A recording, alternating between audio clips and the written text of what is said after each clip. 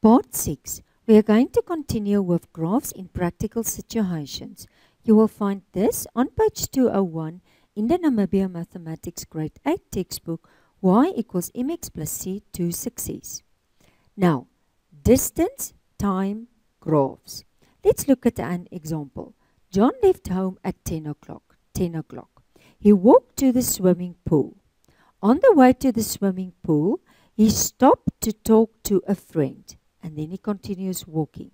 Here is a distance graph for his journey. There he is at the swimming pool. So remember, here he stopped at the swimming pool. Now, for how many minutes did John stop and talk to his friend? Now, it's very important. First, look at the axis to see what each block represents. Now, if you look at the x-axis, 4 block represent 1 hour. That's 10 to 11. There's 1, 2, 3, 4. Now, remember, 1 hour, it will be 60 minutes. So basically, I will just take the 60 minutes and I will divide it by 4. And then every block will represent 15 minutes. So this is 15, 30, 45, and then 1 hour. Okay. So the y-axis, 2 blocks represent 1 kilometer. 1, 2, 3, 4, 5 kilometers to the swimming pool. Okay.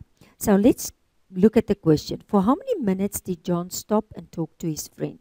So if you look here, you will see 1. Oh, let's just clean that. Let's just get this.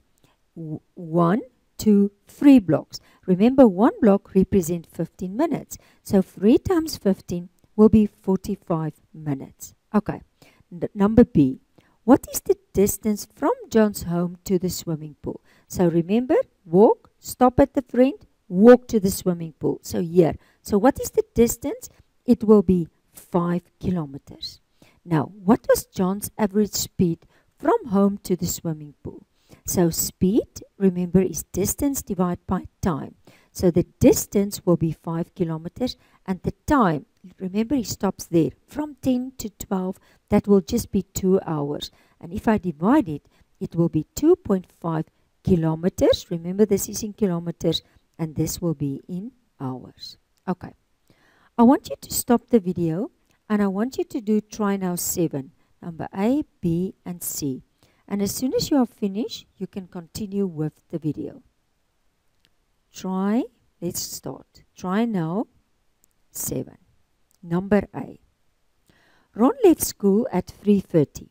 He walked home. On the way home, he stopped to talk to his friend. So this is school and this is home. And there he stopped to talk to his friend. There. Okay. Now first let's look at the x-axis. Now this is 3:30 and this is 3:40. So this will be exactly 10 minutes. So 1 block will be 5 minutes. So don't forget that. 1 small block will be 5 minutes. Okay. And then 2 blocks will be 1 kilometer. So this is in minutes. We can work out, and this will be in kilometers. So find the distance Ron walked during the first 10 minutes of his journey. 10 minutes will only be up to here, and that was exactly what? 1 kilometer. So let's just write it down. Ron walked 1 kilometer during the first 10 minutes. Okay, now we will look at number B. Find the total time that Ron stopped to talk to his friend. Now remember, he stopped there and we said 1 small block will just be 5 minutes. So just 5 minutes. And then number C. Okay, what was Ron's average speed from school to his home? So remember speed.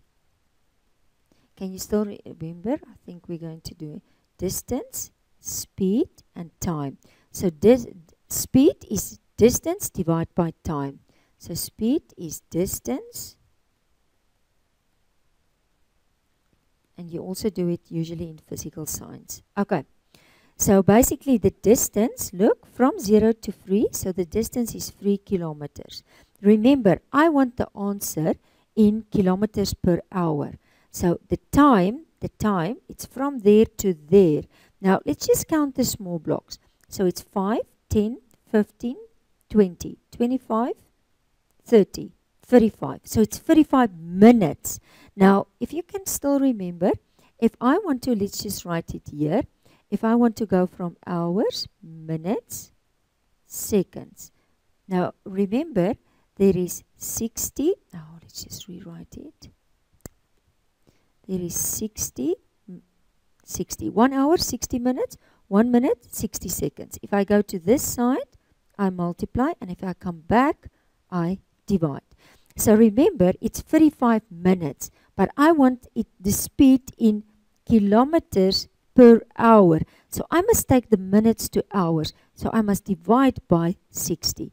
So it's divide. So take the 35 and first divide it by 60 to get it in hours, so that my answer is in kilometers per hour.